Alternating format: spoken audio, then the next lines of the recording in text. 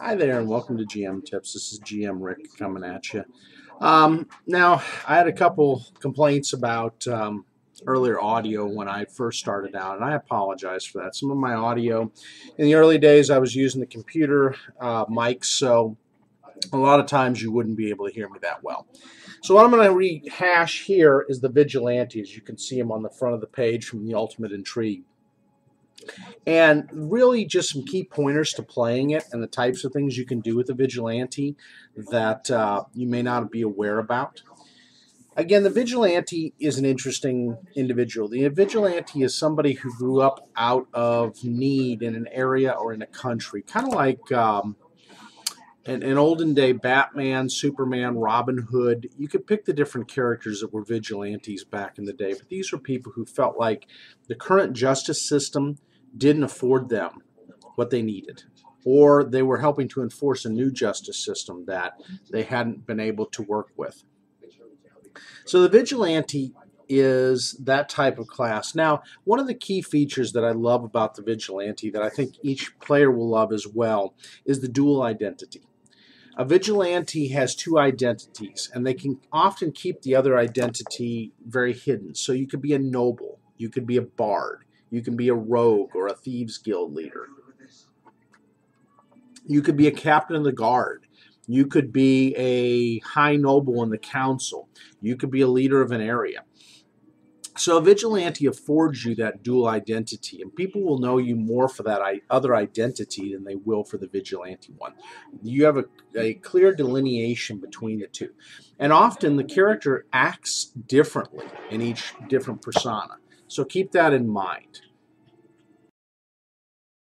So you've got the dual identity factor that comes in. Now, Vigilantes really are interesting because they're not only proficient with simple weapons, but martial weapons as well.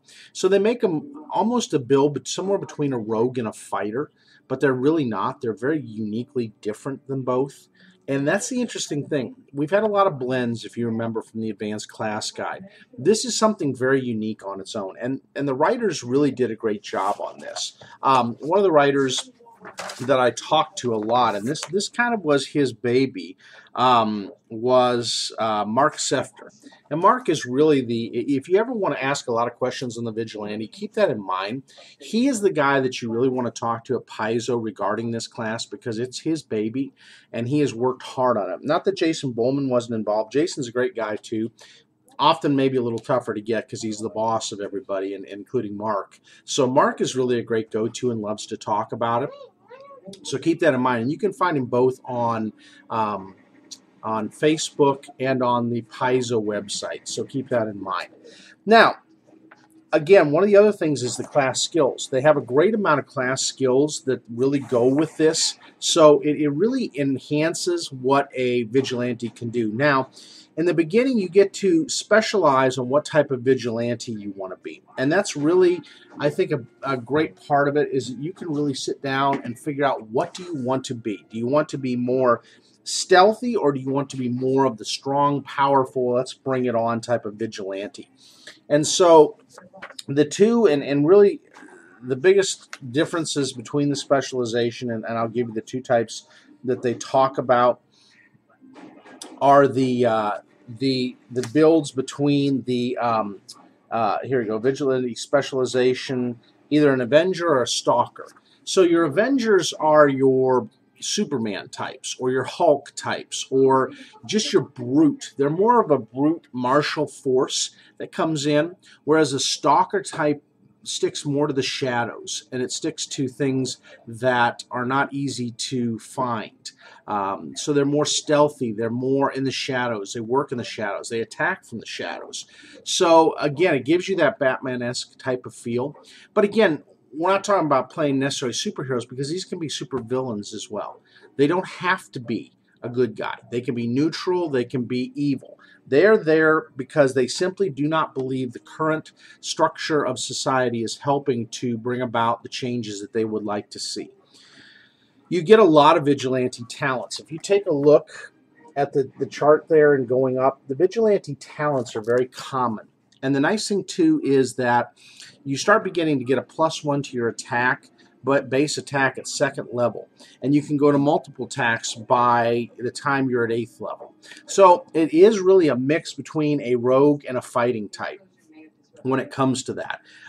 They are very reflex oriented, which is much more like the rogue, as well as will save. Fortitude, they're okay. They're not the highest when it comes to fort saves.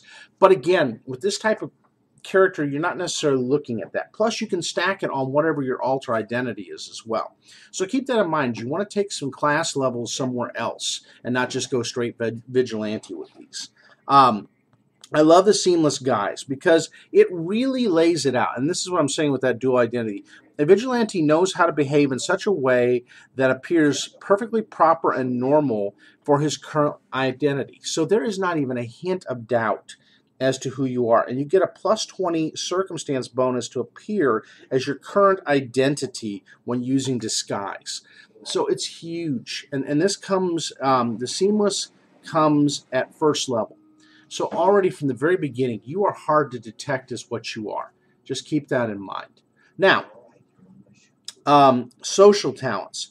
You can pick up all kinds of different social talents. And there's a lot of really great ones. I love the case the joint, the celebrity discount, where because you are a celebrity in your other persona, they give you discounts off of things that you need, like food and other things and places to stay. You get the celebrity perks. Double time.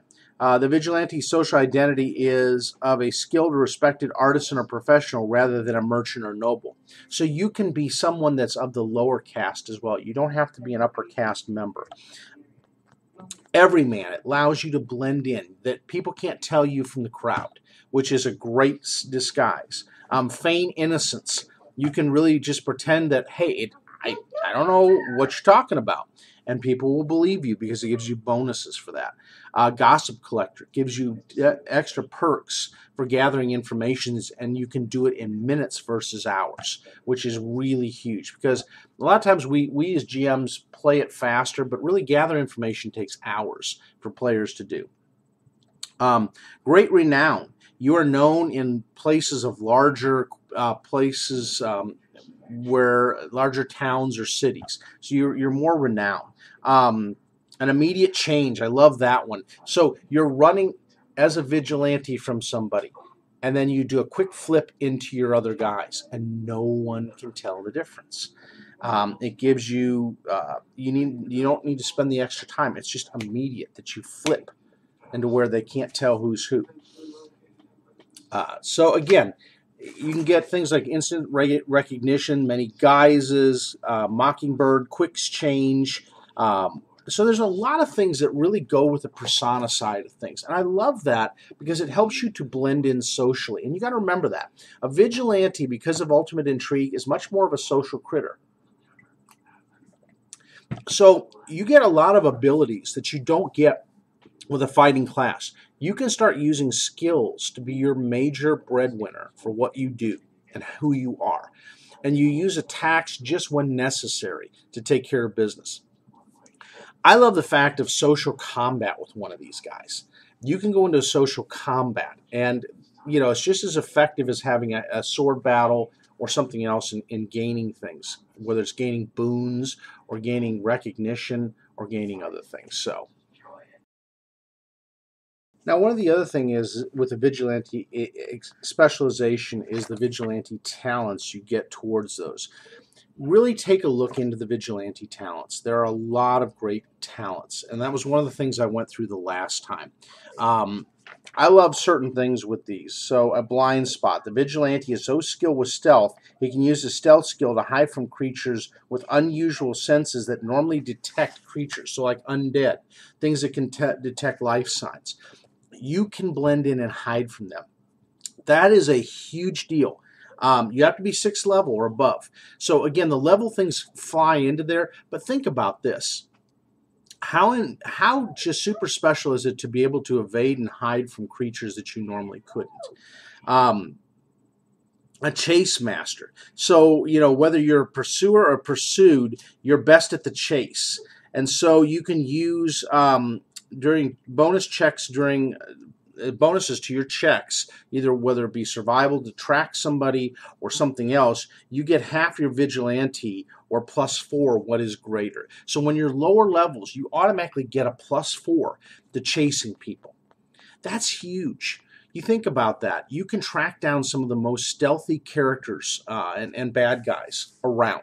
And that's a huge deal when you're doing that. Because remember, that one blown roll can be hours until you find that person or more. So now you're really taking control of the situation. Combat skill. You can gain some... you have the prerequisite. You must. It says the vigilante gains 1 combat feat as a bonus feat, but you got to meet the prerequisites. So you gain an extra bonus combat feat that you can get from that combat skill. Expose weakness. The vigilante is able to use sneaky tricks to make it much easier to damage a foe, whether it is throw a bit of fine dust, cold iron over a fey creature, or melting a glob of silver into the lycanthrope's hide. Basically, the vigilante can add the ability to reduce the creature's damage reduction or hardness by 10 from the listed options when attempting a dirty trick check. Again, huge deal when you're trying to overcome a DR on a creature. So keep that in mind. Some other ones. I love the hide in plain sight. That is one of the best things. And you get at 8th level that you just blend in and no one knows you're there. Beautiful thing. An inspired vigilante. So the vigilante's powers of deduction are far beyond the norm. The ability focus is similar to the investigator. So you get the investigator's ability to be inspired when it comes to certain skills. Great thing right there. Fist of the Avenger. The vigilante gains an improved unarmed strike. So you're much like the monk. So you see where they're blending in different abilities to this class that's just amazingly fun. Lethal Grace. The vigilante combines strength and speed into incredible deadly attacks. He gains weapon finesse as a bonus feat, and if he already has weapon finesse, he can immediately swap it for another feat. I love these immediate swaps. So you took weapon finesse at 1st level, but then you gain this. So now you get to swap it for a whole new feat. See how much fun this is? And again, a lot of fun. And again, one of the other things that it has, when using weapon finesse to make a melee attack using dexterity bonus on attack rolls and the strength bonus on damage, he also adds half his vigilante level to the damage. Now you're much more damaging. Mighty Ambush. Once per round, the vigilante succeeds in a hidden strike. He can instantly drop the damaged enemy unconscious for 1d4 rounds. A successful fort save negates it. But man, imagine dropping your opponent to unconscious, what that affords you to do.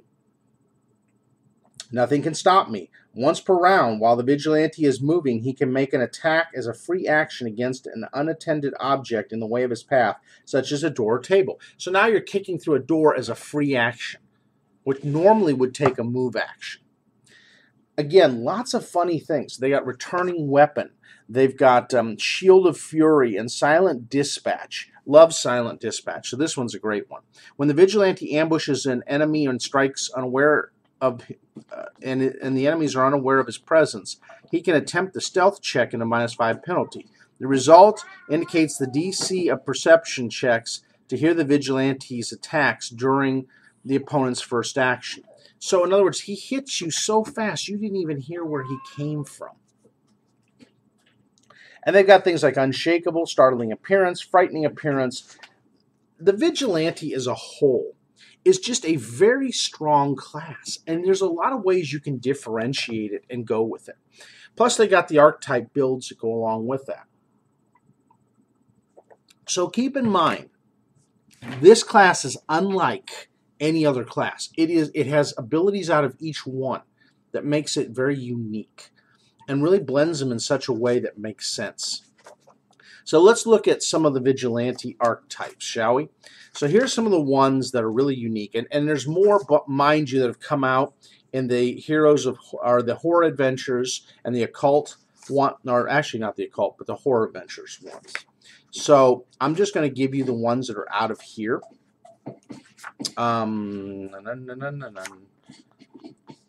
Okay, so where are they? Other class archetypes. All right. Oh, the Wild Soul, the Psychometrist. Yeah, they've got a lot of different ones that they have under the different classes, so you can add a lot.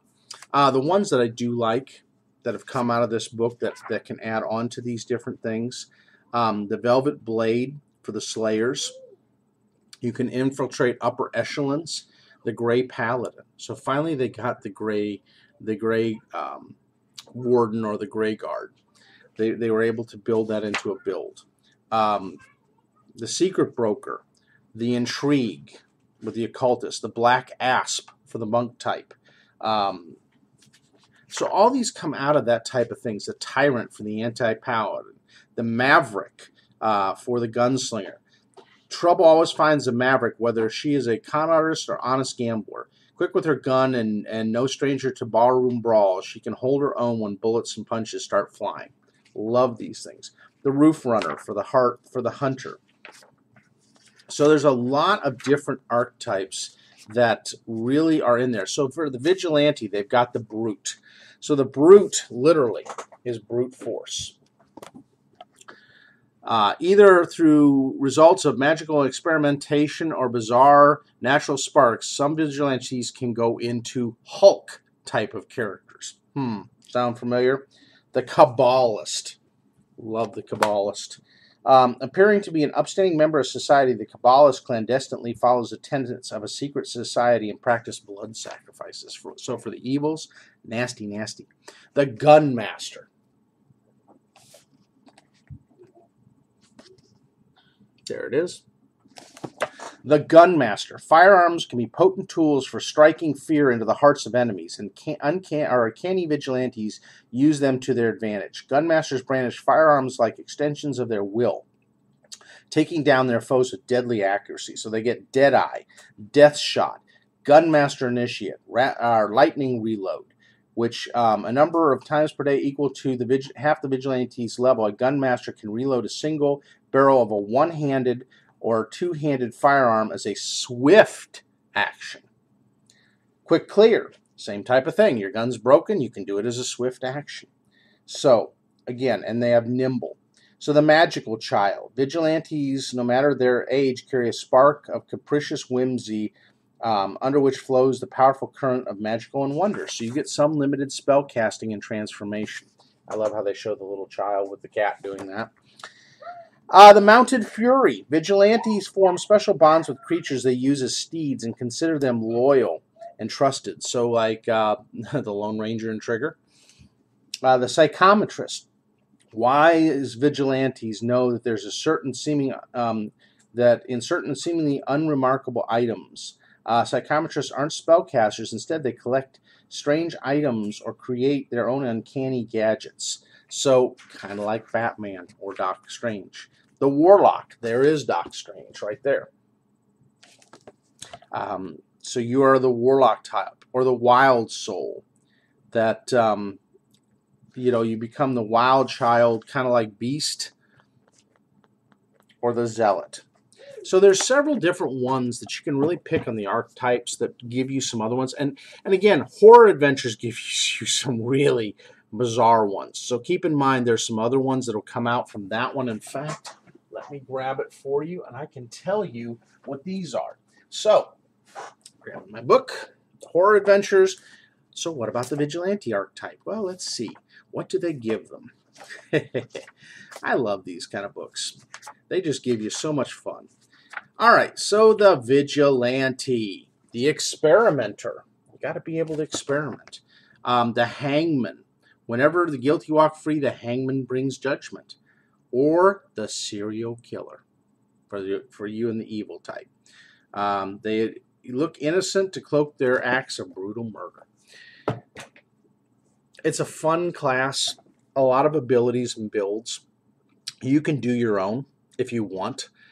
I just love the fact that it is something very different than what we've gotten class-wise. and it makes a very unique. It allows you to pull in. A lot of people want to play the superhero characters in Pathfinder or D&D. Now you have that ability with the Vigilante. Now you can play this and be able to do the things that you've wanted to do for a very, very long time. So keep that in mind going forward as you look at this class. If you got questions, please hit me up on them. I love the Vigilante. I'll go through it with you. But I'm going to tell you right now, Mark Safter is the guy to go to, or Jason Bowman is a backup. Those two know this class inside and out. They created it. I've had questions that I've taken to them. They've answered them in seconds because they're the creators of this class. And if you watch the other videos on this, people are raving about the Vigilante. And that's one class that, as you've been with Pathfinder a while, you know that there's been ups and downs at points with people feeling towards the game. This class eliminates a lot of negatives. It really brings back into focus the ability to play a class that allows you to play an Intrigue character class that matches the Intrigue. So going into the recent ones and the Chelish ones, so either Hell's Rebels or Hell's Vengeance, perfect place to play this if you want to play it in an adventure path. Even in the new Strange Aeons, great place to play it with a mix of your occult classes. So there's a lot of things you can do with this. Keep in mind and really go after it. I would always lead with a Vigilante class as my first level, and then take my alternate persona as the next level, and then build it just a little bit, so maybe I get 1 or 2 levels in my alternate persona, because you want to have enough influence to make people think you are that other class, even though this class will help you to do that, and have some of those abilities that no one really knows, and then build up your Vigilante after it, and you won't regret it. It really becomes fun. So whether it be in aristocrat levels, whether it be levels in Bard, Rogue, Investigator, whatever you want to split in, whatever your GM allows you to run with, this is the thing that you really want to use. Now, 5e folks, you really want to get this book and convert it. I'm telling you, for a 5e class, this would change 5e in a lot of ways. You're going to have to come up with how these things will blend into the new skills and ease of combat system, but it makes for a beautiful build. It really does. If someone hasn't already done it, then do it. Be the person that innovates that and brings that about in your home brews. Thanks again, folks. I hope this clears up on the audio, and I hope it makes it a better discussion than what my other one was. So I'm going to call this one Vigilante Remix. Let's just call it Remix with sound so you guys can hear it. All right? Thanks, and have a great morning, and have a great week playing and gaming.